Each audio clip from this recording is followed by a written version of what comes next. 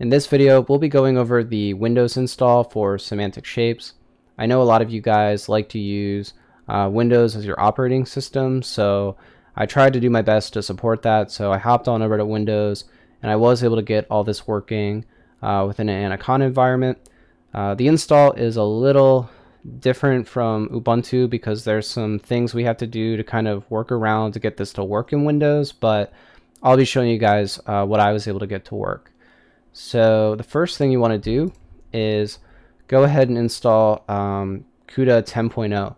If you're someone who already has like an older version of Cuda, like Cuda 9.0 installed, this might still be able to work, but it's possible that you have to downgrade to TensorFlow 112.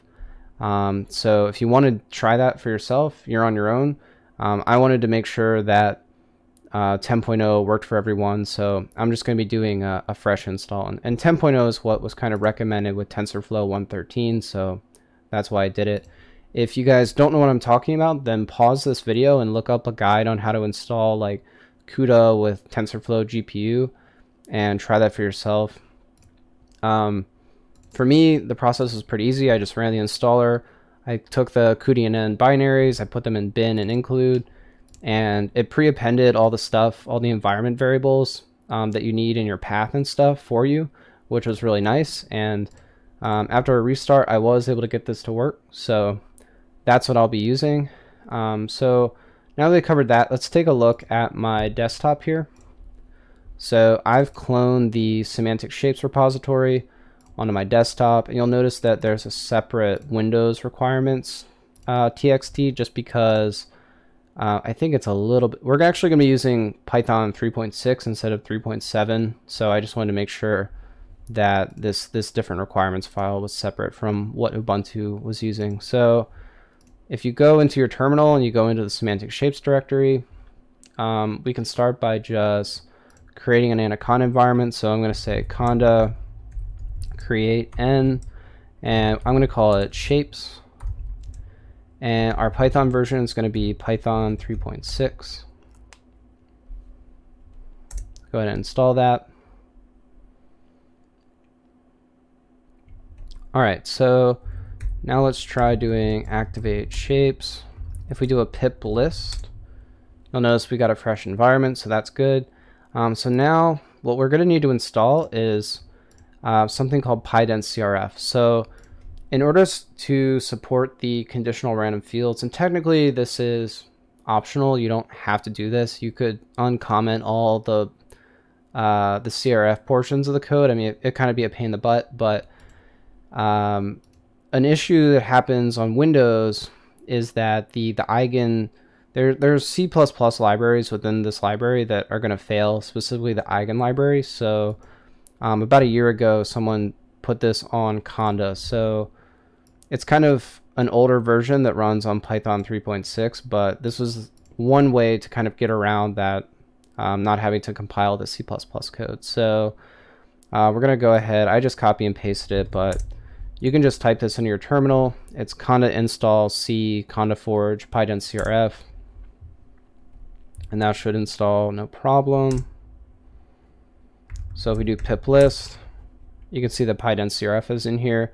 And there's another thing that was currently it's failing on Windows. They might fix this in the future, but because I'm using an image aug library for the image augmentation, that depends on something called Shapely. So normally when you have issues where pip cannot install things properly on Windows, one thing that you can do is you can just search, like if you were to just Google Windows pre-built binaries, you'll probably be able to find this page, and what we're looking for is Shapely. So if I find Shapely, click on it, we're going to be using Python 3.6, so it's going to be this download right here. This is a wheel file, so you can just download this wheel to the desktop. I've already done it, and I'm using 64-bit, so make sure you get the correct one, 32 or 64 for your system.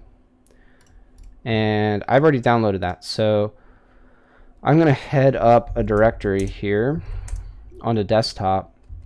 I'm going to do a pip install of Shapely. So this is that wheel file that you just downloaded. It installed. You do a pip list. There it is. So I'm going to go back into the semantic shapes directory, and now I'm going to do a pip install r of Windows requirements.txt, and this will be installing. This is going to take a long time.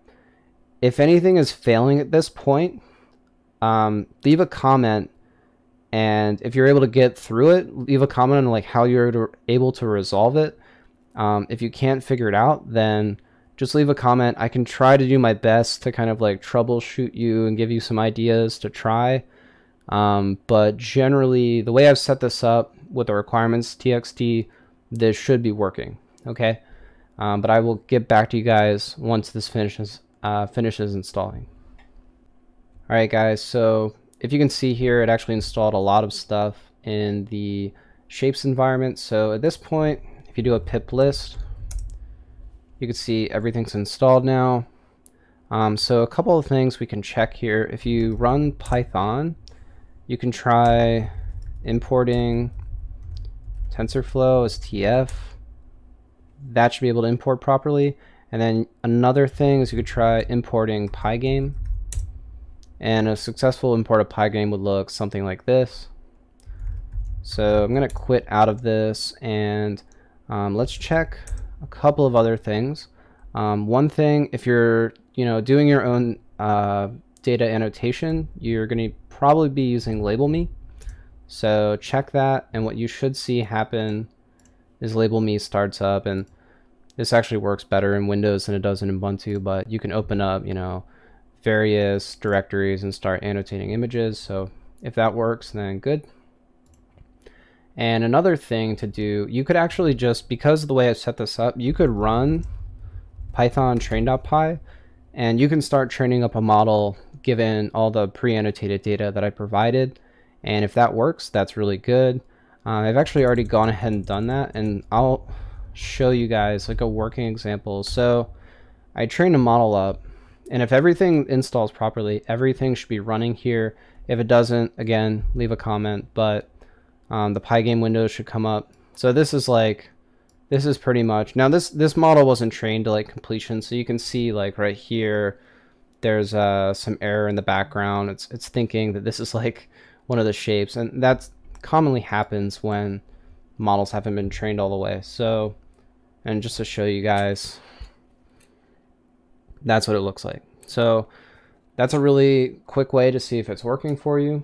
Obviously, in all of these other videos, I'm going to be going over how I built this, how you can get a better understanding of certain concepts, but this is one way to test if the installation is working properly on Windows.